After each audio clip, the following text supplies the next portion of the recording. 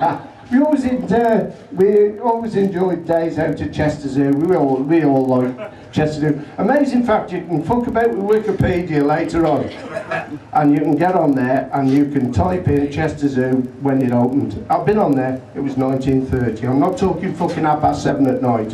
It was 1930. It's an amalgamation of a couple of zoos from Stafford. Absolutely true. And the first day it was fucking open, all they got was one dog. Fucking dog. It was a Shih Tzu.